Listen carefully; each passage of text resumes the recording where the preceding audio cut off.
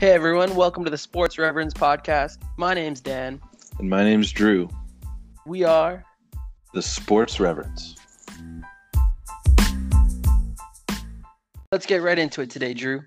We love sports. Let's talk about some basketball today. All right.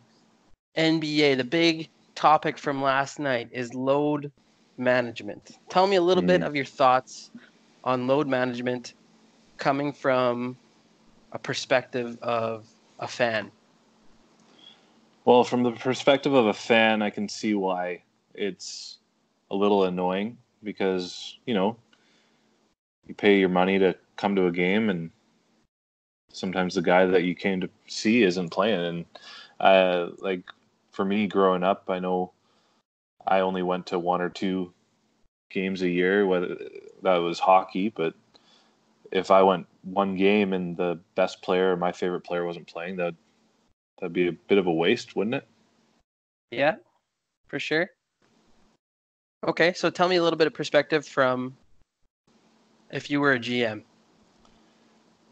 Yeah, well, this is the big argument right now with the Clippers, and they just got fined $50,000 today for their inconsistency on their status reports on Kawhi Leonard. But I think for a GM, you really have to decide what you're trying to do, because if you look at last year with the Raptors, Kawhi is holding the trophy at the end of the day, and I think GMs will trade those little fines that the league gives for championships at the end of the day. So the one thing I see with the Raptors when they had Kawhi and they load managed was that they went 17-5 without Kawhi. Right Yeah, now, they had a good Clippers team. are 0-3. What indication do you think that this has for the Clippers going forward in the playoff picture and all that? Well, I don't think it's a true representation of who the Clippers are right now, because they're without Paul George, who's one of the top players in the NBA as well. And Definitely. so I think you don't have a true picture of who they are when they're without Kawhi. But I think when Paul George comes back, I think Paul George will be taking some nights off too, and hopefully they'll work those out so one of them is at least playing every game. Yeah, definitely. I see the debate from both sides. Like, I want to know if Kawhi Leonard's actually struggling with an injury. I know, to me, as a Raptors fan, it made a lot more sense last year that he's coming off a whole year off in San Antonio, and we don't know what to expect with him going forward, that we load managed him, and it worked out well because we were in the weak East. In the West, they probably will get by once Paul George is back, but I wonder, is he still struggling with an actual injury, or is it just purely to get him to the playoffs healthy? And that to me is where, like, you see Michael Jordan call him out again for you get paid to play 82 games. You see Giannis saying that's the easy way out to take. Why is he load managing? That's a buster kind of move. Yeah, I understand you get paid to play 82 games, but I think the reason why Kawhi got paid so much is because he's a beast in the playoffs, and we've seen him in the finals 3 times, and he's won twice, and he's won Finals MVP twice. So I think you're paying him to get you championships, and I think the NBA's regular season has become less and less crucial over the last couple of years with top-heavy conferences, and I think from a management perspective, from a player's perspective, I think they're fine with the way Kawhi's handling it. So do you think, like, in the West this year, it's pretty evenly 1 through 8, maybe 9? Do you think that their seeding really plays a purpose or plays a big purpose in the playoffs? Will it affect their playoff run? Yeah, it's hard to say. Like, they are such a good deep team that I don't think it would matter all that much if they didn't have home court. Like, let's face it, if they're playing the Lakers, whether they have home court or not. I think Yeah, it's a road game. Like, true. so I don't think that matters as much if that's who they're battling it out for first place. Um, yeah, what do you think? Do you think the Clippers need that home court advantage to make it through? I think at the end of the day, obviously it's more important if Paul George and Kawhi are healthy. Right.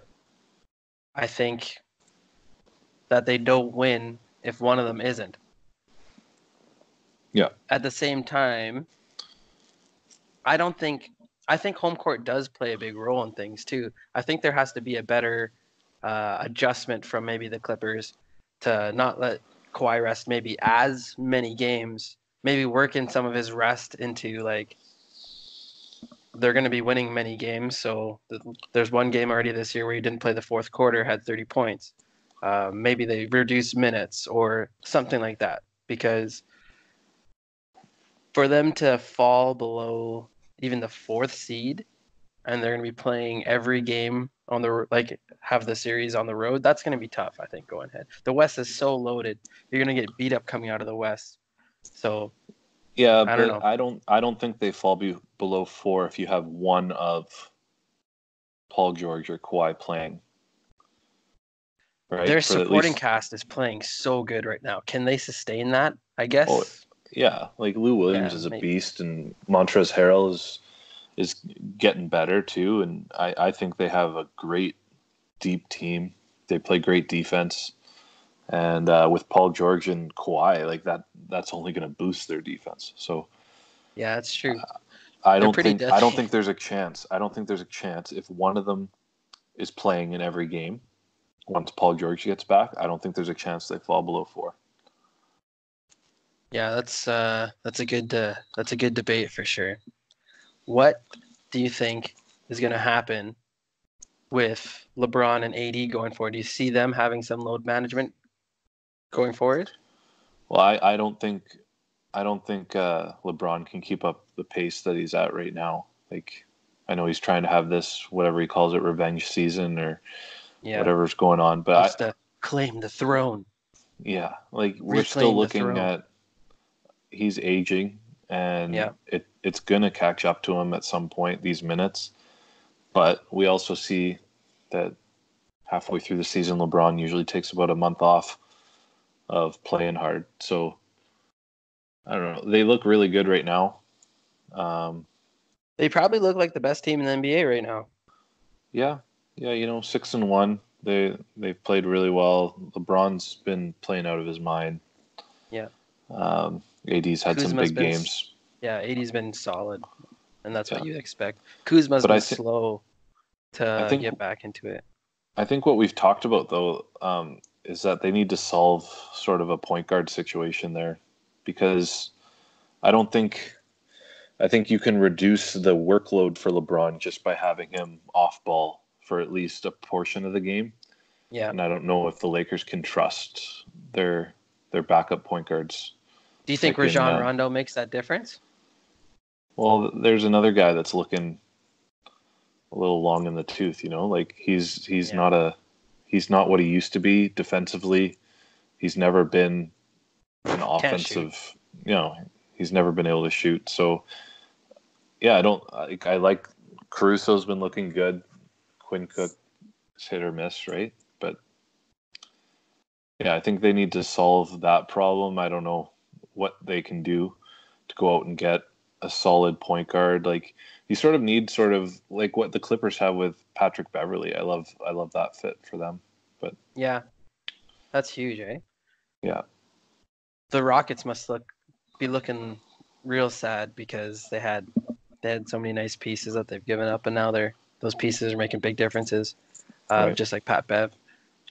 My point though is I just think if you're gonna load manage, at least don't do it on big nationally televised games that people have circled on their calendars.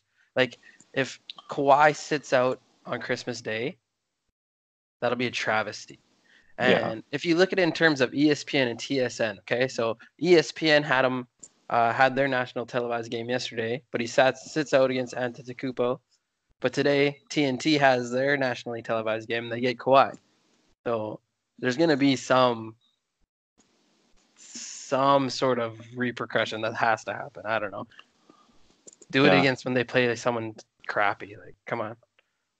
yeah, and like what I said before, as we were talking beforehand, was I would rather see from a fan's perspective at least, um, and I know you kind of disagree with this, is I would rather see him take his load management games at home rather than on the road, just because your home fans get to see you 41 times Yeah.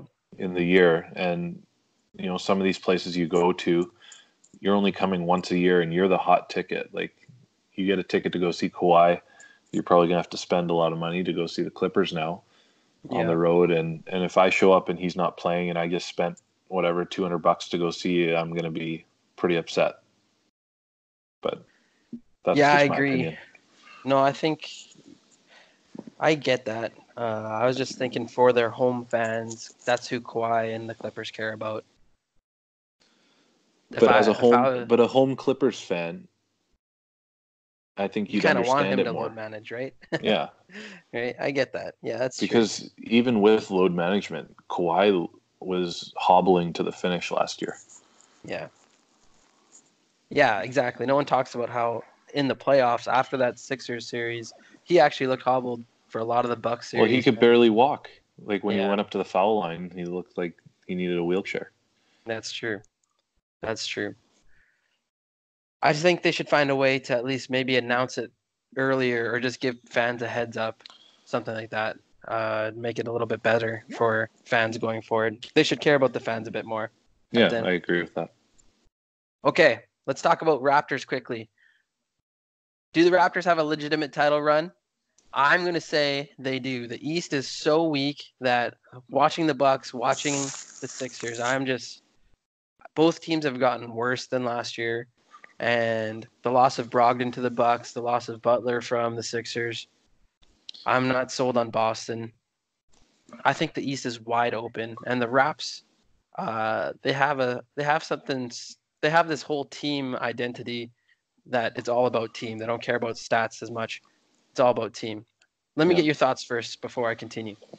Well, I think they have a legitimate shot in the East, but my whole long term perspective on this is you're not going to win the championship this year. Your team's getting older, like Kyle Lowry, Serge Ibaka, Marcus Gasol. They're not getting any younger. Yeah. I think it's this year with Kyle Lowry still having another year left on his deal. I think this would be the time to leverage him and maybe getting some picks, maybe getting some younger point player, whatever you can get. I know we were looking through the teams before. We couldn't really come up with a good fit for who Kyle Lowry would go to, but I think now this year is the time to do that. Yeah, I get that. I definitely get that. It seems there's two rumors we hear being in Toronto is that okay, because he signed an extra year, it's easier to trade him, or they actually signed him an extra year as a loyalty kind of thing. Right. It's hard to say what they're gonna do. Well, because no one's going to take his full contract, even if you do figure out a way to Yeah, trade him. I don't think anyone's taking, what is it, 34 uh, million? something like that, 34, 31 or something like. Yeah, It's a not a super max, it's a max deal right. basically. This is what I'm thinking though too is that this year they're probably not going to get good enough value back for a Serge Ibaka or Marcus Gasol or even Kyle Lowry. Play out the year, see what happens. I read this book from Pat Riley. It's called Showtime. It's an older book. It talks about the sustained success of the Lakers back in the Magic Johnson era, and basically it talks about how after you win one championship, egos go crazy, right? Everyone wants more shots, more money, more limelight. It was a really cool interview I saw between Bill Simmons and Isaiah Thomas about the Showtime book by Pat Riley. Isaiah Thomas for the Bad Boy Pistons.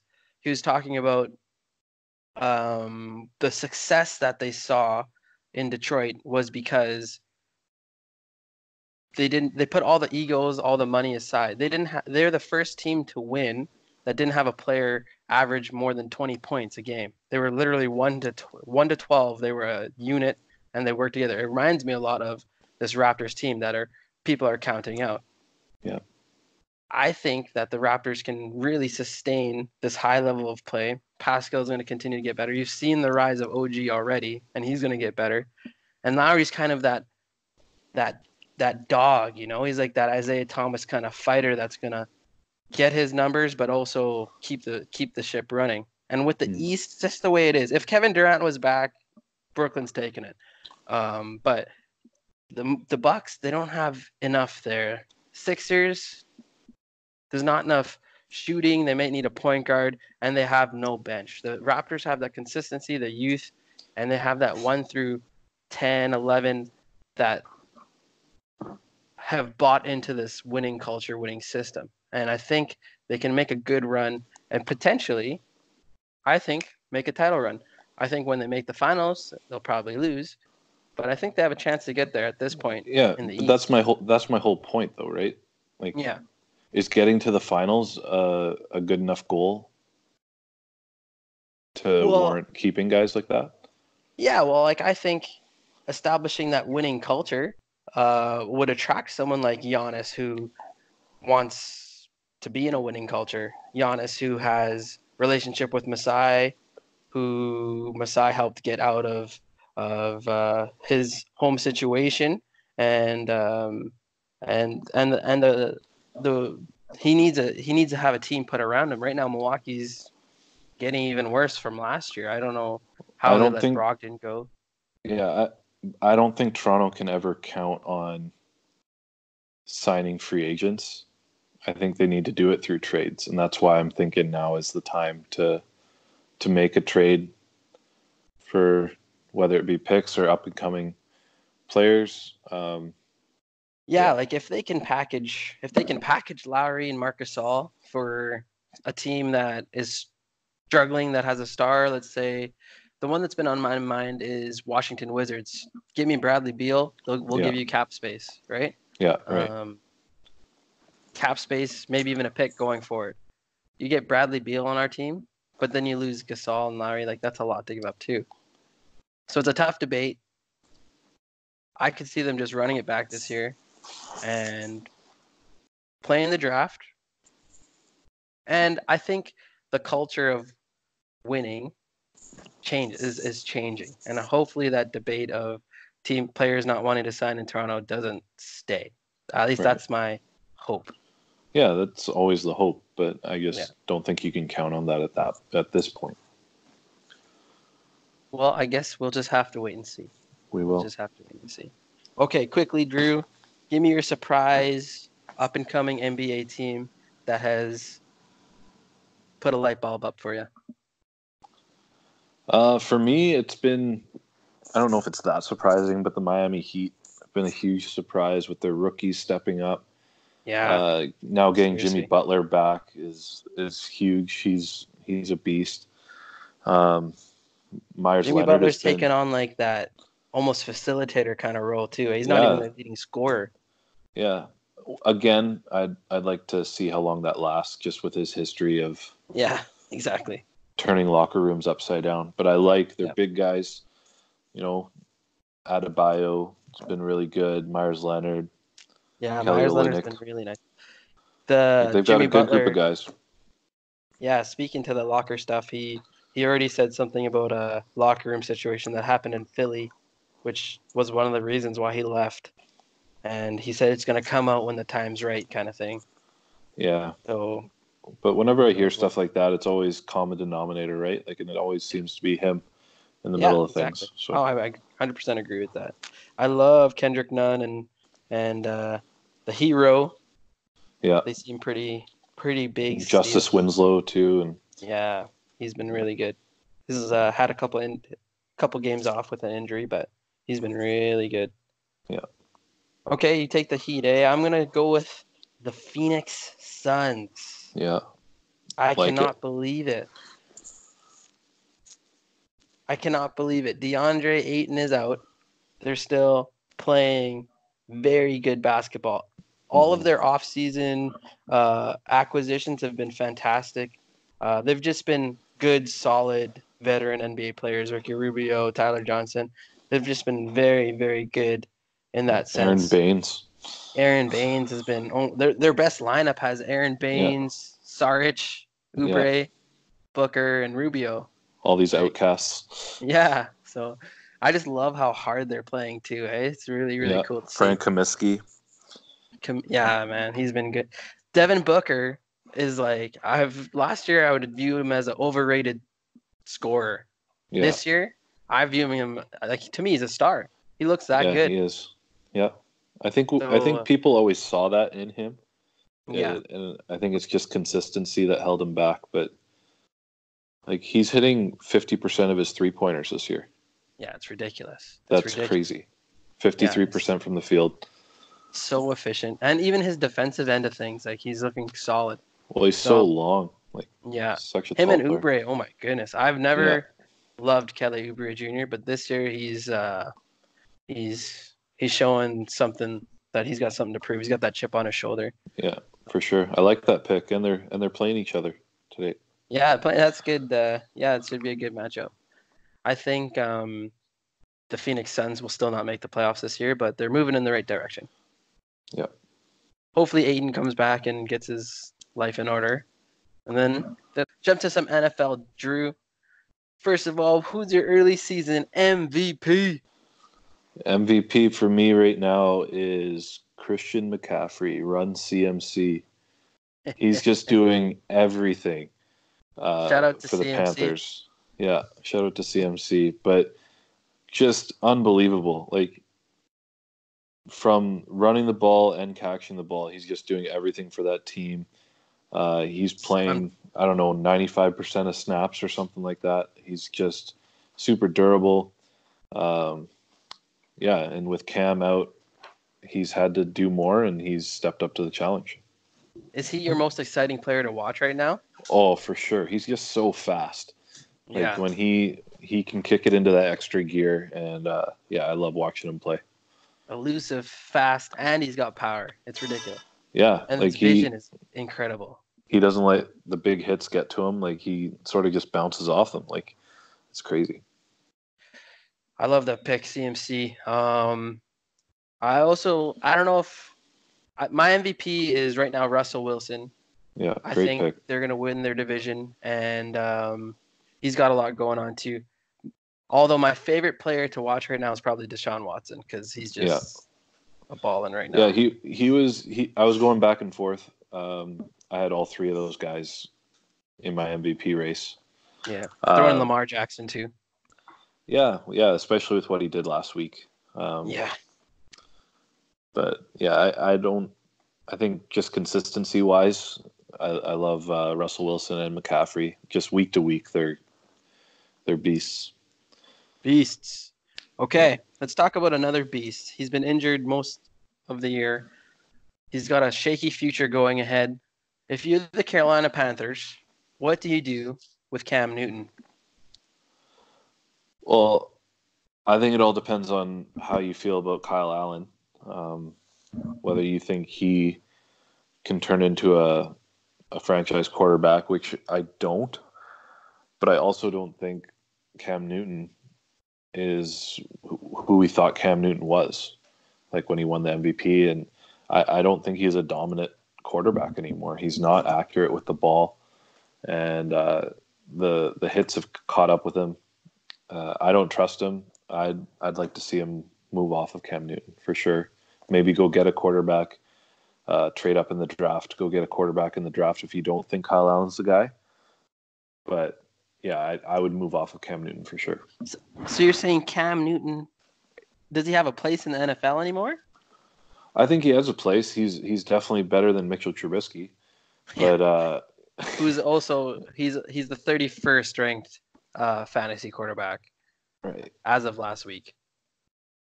yeah. But I just yeah, I don't think Cam Newton and the way the Panthers play, like I don't know. What do you think? Tell me what I you think. think I'm still a Cam Newton fan. I think he's got that talent. I think he can improve in the pocket if he needs to be, but I think he's just gonna this year he's gonna take the rest of the year off. He's gonna get healthy, and I think for sure Carolina's gonna move on from him. Um, I think he's gonna get healthy. Whatever team they ship him off to, he's gonna show why he's Superman. I think he's that good. He's that good to command so much. We have to remember when he was in Carolina for so long, he had zero weapons. Christian McCaffrey that just got there, and who's he throwing? His top receiver has been Greg Kelvin Olsen. Benjamin. Yeah, well, Greg Olsen's also injured like 60 to 75% of the games, so he's had not very many options. His best receiver has been Kelvin Benjamin. Like, come on, give Cam Newton some targets. If I'm Carolina, I'm keeping Cam Newton for one more year. He's only costing them 19 million, which is less than the average QB1 franchise quarterback cost, which is about 23 million a year. I'm keeping Cam, give him one more shot, see how far he takes you. Now that they have McCaffrey balling out, maybe they can pick up another offensive weapon for him that, you know, give him a target to throw to. So, what do they have? They have DJ Moore. Who else do they got? Curtis Samuel. Come on, Curtis Samuel. He's a good player. He's okay. I'm saying they got to go get him on. Regardless, they don't have Cam Newton. They got to get another. They got to get another option there. And if they get rid of Cam Newton, to your argument is that they save I guess 18 million because they have to pay Kyle Allen. So if they save 18 million, then they can bolster their roster. You don't have to But pay I'm a Kyle Cam Allen Newton for a fan, while, man. though. Yeah, that's true. It gives you that's what I'm time saying. to figure out what he is. Yeah, that's true. And what is he though? You're really sold on Kyle Allen? Like, didn't they just I'm lose I'm not 51 I'm to not 9? sold on I'm not sold on Kyle Allen at all. But I'd like them. You don't like I'm Cam less. that much. Yeah, I don't like Cam that much.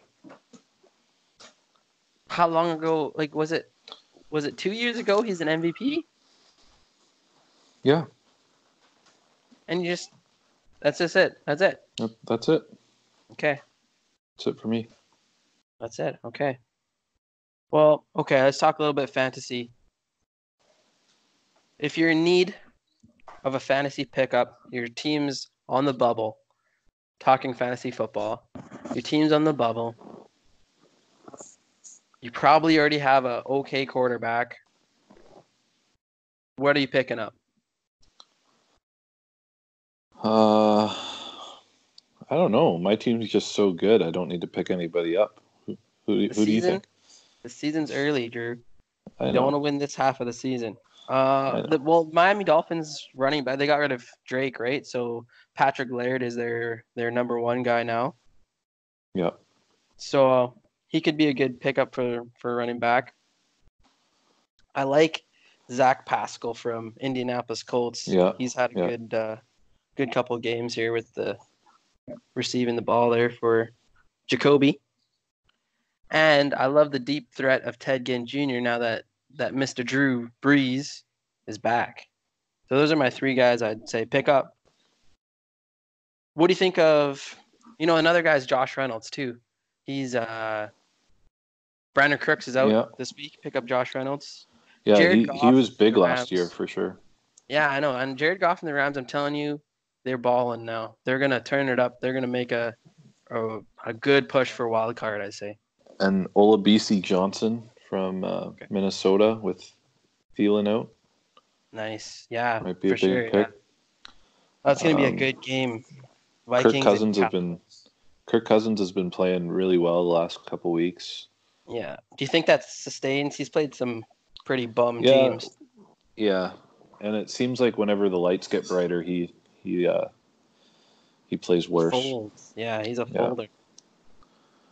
yeah. I'd also go out and pick up either Jack Doyle or Eric Ebron if they're available. I know Yeah, tight ends this year have been pretty scarce to come by, but those are two definitely. guys with Ty out. They'll get heavy targets. If you So do need a quarterback, I'm saying go pick up Tannehill. yeah, for sure. If you want to Yeah, take a risk, Cincinnati Bengals. Shout out to Cody Allen. yeah, They're 0-8. How you doing, Cody? They they're finally not going to start a ginger at quarterback. yeah. Andy That's a Dalton has been big deal. benched. Last week they had a bye, and they let Andy Dalton know a week before that they're benching him on his birthday.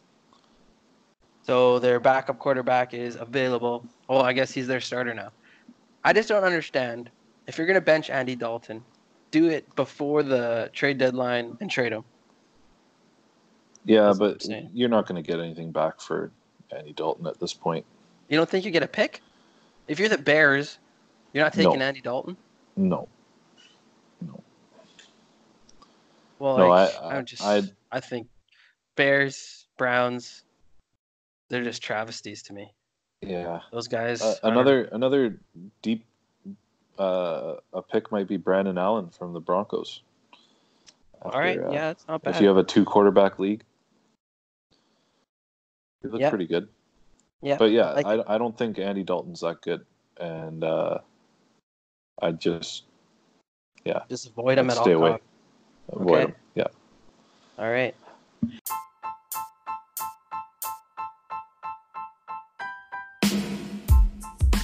All right. Well, that's it for us today.